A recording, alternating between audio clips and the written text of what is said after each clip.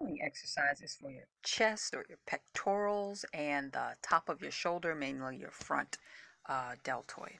You're going to start upright, arms at your side. Then you're going to bend forward at the hip and place your hands onto the floor. Then walk your hands out until your body is in a plank position. From there, you'll perform a push-up. Then you'll walk your hands back towards your feet. Return to that upright position. So this is the full way. Keep your belly button pulled in as tightly as you can. When you walk out into that plank position, your wrists are just a little bit underneath your shoulder. Try to keep your legs as straight as you can.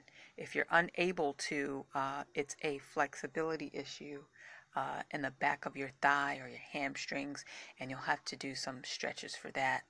And so check out some of my stretching videos. So this is the modified position.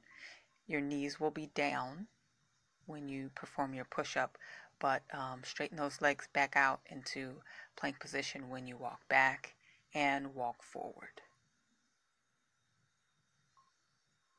Again, here's another modified.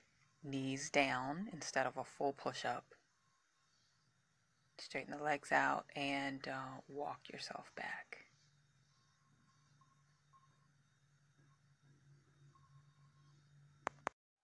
Thanks so much for watching. Please like, share, and subscribe for more exercises.